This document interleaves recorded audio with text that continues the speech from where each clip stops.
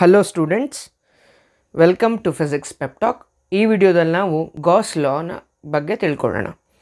So before knowing Gauss law, we should know what is electric flux. Complete ಆಗಿ electric flux ಅಂದರೆ ಏನು ಅಂತ ನೋಡೋದಕ್ಕೆ ನಮ್ಮ ಲೆಕ್ಚರ್ ನಂಬರ್ 6 ನೋಡಿ. I will give you a basic idea. ಯಾವುದೇ ಒಂದು ಬಾಡಿನ ನಾವು ಎಕ್ಸ್ಟರ್ನಲ್ ಎಲೆಕ್ಟ್ರಿಕ್ ಫೀಲ್ಡ್ ಇದೆ ಅನ್ಕೊಳ್ಳಿ, ಈ ಥರ ಈ ಫೀಲ್ಡ್ ಒಳಗಡೆ ನಾವು ಒಂದು ಬಾಡಿ ಇಟ್ಟರೆ the number of electric field lines linking with this body is called as electric flux, and electric flux depends on the strength of the electric field, the area of the material which is placed in the external electric field, and the cos of the angle between the area vector and the lines of the electric field.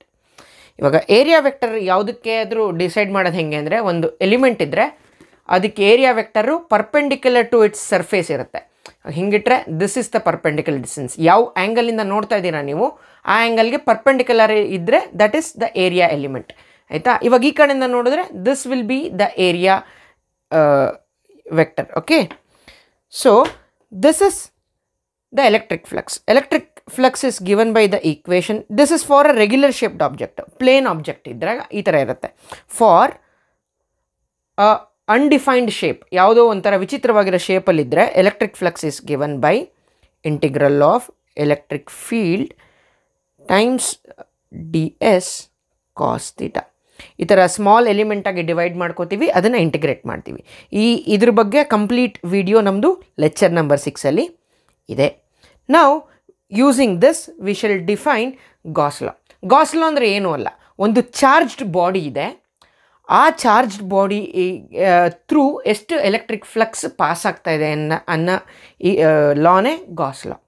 ಇದರಲ್ಲಿ ಎಲ್ಲೂ ಚಾರ್ಜ್ನ ನಾವು ಮೆನ್ಷನ್ನೇ ಮಾಡಿಲ್ಲ electric ಫ್ಲಕ್ಸಲ್ಲಲ್ವಾ, ಆದರೆ ಇಲ್ಲಿ charged body ಒಂದು electric field ಒಳಗಿಟ್ರೆ ಆವಾಗ electric flux ಎಷ್ಟು ಪಾಸ್ ಆಗುತ್ತೆ ಅನ್ನೋದೇ Gauss law. Gauss law States that the total electric flux phi through any closed surface in free space is equal to 1 by epsilon naught times the total charge q enclosed by that surface. ಏನಂದರೆ ಇವಾಗ ನನ್ನ ಹತ್ರ ಒಂದು body ಇದೆ and this body is charged by Q. ಈ body ಮೇಲೆ total charges Q. I will place this body in an external field. ನಾವು the electric field lines will pass through this body ಅಲ್ವಾ. ಇವಾಗ ಎಲೆಕ್ಟ್ರಿಕ್ ಫ್ಲಕ್ಸ್ ಎಷ್ಟಿರುತ್ತೆ ಅಂದರೆ through this body is equal to 1 by epsilon naught times q, which is nothing but phi is equal to q by epsilon naught. This is Gauss law. From this, see, but now electric flux na define ಮಾಡಿದಾಗ integral over the complete surface ds cos theta ಅಂತ ಹೇಳಿದ್ವಿ. ಆದರೆ ಈ equation ಪ್ರಕಾರ phi is equal to q by epsilon naught, where epsilon naught is the absolute permittivity of free space, and value of it is 8.854 to 10 power minus 12 coulomb square per Newton per meter square. Okay, by using this two equation I can write integral over the complete surface eds cos theta now be equal to q by epsilon naught. This is the Gauss law. Now we have to prove this equation. ಈಗ Gauss ಲಾನ prove ಮಾಡೋಣ. ಈ ಈಕ್ವೇಷನನ್ನು L H S R H S ಇದೆ.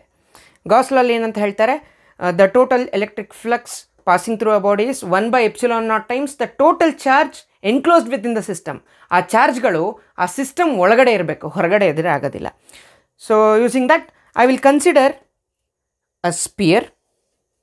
Okay, in the centre of the spear I will place a charge Q. ಆಯಿತಾ? Now I will ask what is the electric field at this point P, which is on the surface. ಇಲ್ಲಿಂದ ಇಲ್ಲಿಗೆ distance ಏನಿದೆ, this is nothing but the radius of the sphere r ಅಲ್ವಾ, right. whenever I place a unit positive charge it will experience a force in ಯಾವ ಡೈರೆಕ್ಷನಲ್ಲಿ, ಇದು positive ಇರೋದ್ರಿಂದ this will go in this direction. I will consider this to be a small elemental area having a area of ds.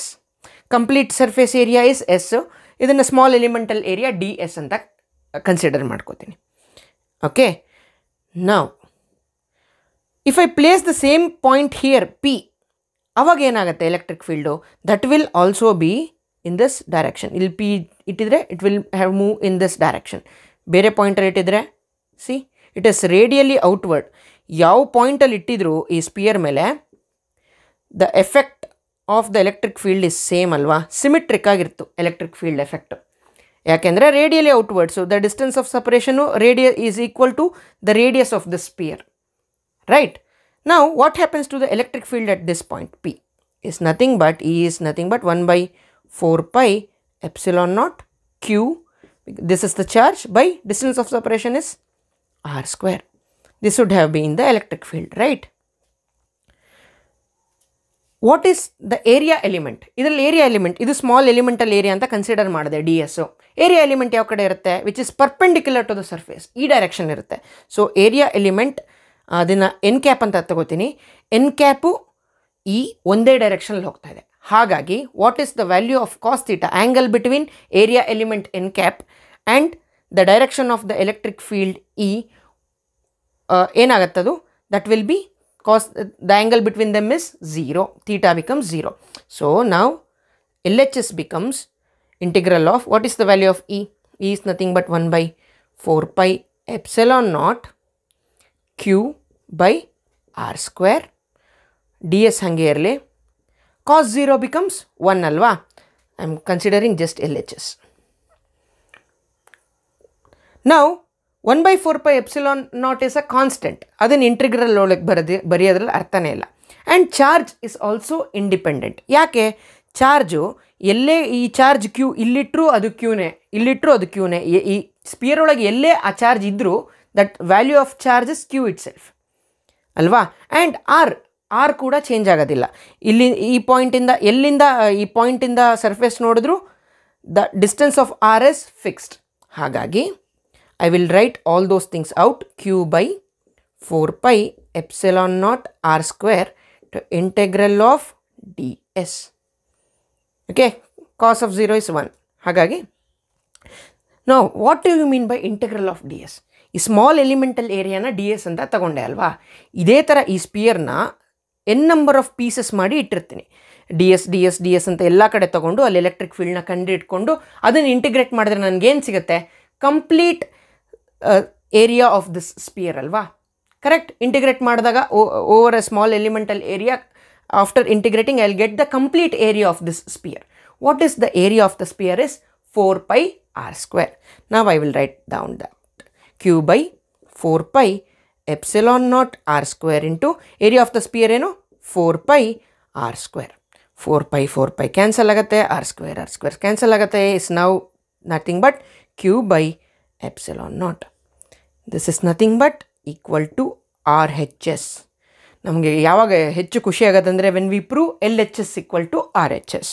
So this is the proof for the Gauss law. ಈಗ ಒಂದಿಷ್ಟು special cases consider ಮಾಡೋಣ. ಒಂದು body ಇದೆ ಅಂತ ಅಂದ್ಕೊಳ್ತೀನಿ, A closed body. According to Gauss law, the total flux passing through it will be 1 by epsilon naught times the total charge Q present on this body. ಈ ಬಾಡಿಲಿ charge ಇರಬೇಕು, ಈ body ಒಳಗಡೆನೇ charge ಇರಬೇಕು Q ಅಂತ ಅದು ಲಾ state ಆಗುತ್ತೆ. So first case, if the closed surface does not contain any charge, ಅಂದರೆ ಈ body ಏನಿದೆ ಕ್ಲೋಸ್ ಸರ್ಫೇಸ್ ಇದರಲ್ಲಿ ಚಾರ್ಜೇ ಇಲ್ಲಪ್ಪ, charge is equal to 0. In this case what happens is phi will be equal to charge ಏನು 0 by epsilon naught. This will be 0. The flux through such body is 0. So second case, if the closed surface contain charges of equal magnitude and opposite direction. ಈ close surface ಇದೆ, ಈ close ಸರ್ಫೇಸಲ್ಲಿ ಒಂದು charge plus Q ಇಲ್ಲಿದೆ, ಒಂದು charge minus Q ಇಲ್ಲಿದೆ ಅಂತ ಆದರೆ ಏನಾಗುತ್ತೆ.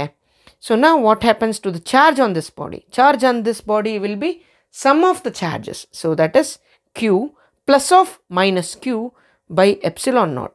So numerator 0 ಆಗೋದ್ರಿಂದ flux through this body is also 0. Equal magnitude idru the total flux passing through such body is 0. Now third case consider ಮಾಡೋಣ. Closed surface having distribution of charge. ಹಿಂದಿನ ಕೇಸಲ್ಲಿ 2 charges equal in magnitude but opposite direction. ಆದರೆ distribution of charge ಅಂದರೆ let me consider ಒಂದು plus Q ಇಲ್ಲಿದೆ, ಒಂದು plus 2 Q ಇಲ್ಲಿದೆ, ಒಂದು ಮೈನಸ್ ಕ್ಯೂ ಇಲ್ಲಿದೆ ಅಂದ್ಕೊಳ್ಳಿ. ನಾವು in that case the flux through such body will be Q plus of minus q becomes minus q plus 2q by epsilon naught, which will be 2q by epsilon naught.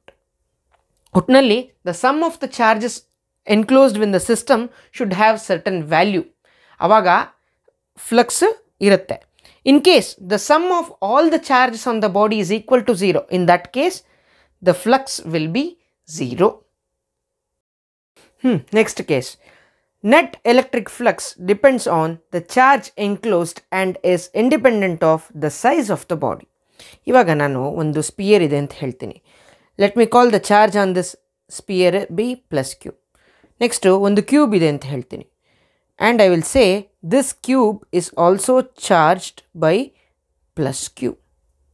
Okay, ಇನ್ನೊಂದು ಯಾವುದೋ irregular shaped body ಇದೆ and it has a charge of plus Q. C, ಇದು ಮೂರರಲ್ಲೂ charge ಮಾತ್ರ plus Q ಇದೆ, ಆದರೆ shape ಒಂದೇ ಥರ ಇಲ್ಲ. Now what happens to the electric flux in all these three cases is, electric flux on the sphere na q phi 1 anta katkodtini, on cube I will call it as phi 2, on this irregular body I will call it as 3. Now this flux phi 1 will be equal to phi 2, this will be equal to phi 3. Enu andre it will depend only on the charge that is enclosed within the system, and it will not depend on the size and shape of the body. Okay, that is this.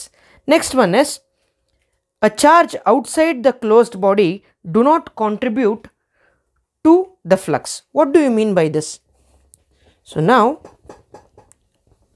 I will consider a irregular shaped body. Let this be a irregular shaped body. ಆಯಿತಾ, ಇದರಲ್ಲಿ ಒಂದು charge q1 ಅಂತ ಇದೆ ಅಂದ್ಕೊಳ್ಳಿ. This whole body is having only one charge, q1. Now I will consider two more charges, q2 and q3, which is outside this closed body, right? So what will be the total electric flux through this? Now becomes phi will be q1 by epsilon naught. ಯಾಕೆ q2 q3 add ಮಾಡಲಿಲ್ಲ ಅಂದರೆ, that charge is not inside the closed body, they are outside, and charges which are outside will not contribute to the electric flux. The charges which are only enclosed within the system contribute to the electric flux. So that's it for this video. ನನ್ನ ಈ effort ನಿಮಗೆ ಇಷ್ಟ ಆಗಿದ್ದಲ್ಲಿ please like, share, comment ಹಾಗೂ subscribe ಮಾಡಿ. ಮುಂದಿನ ವಿಡಿಯೋದಲ್ಲಿ ಸಿಗೋಣ. ಅಲ್ಲಿವರೆಗೂ ಬಾಯ್.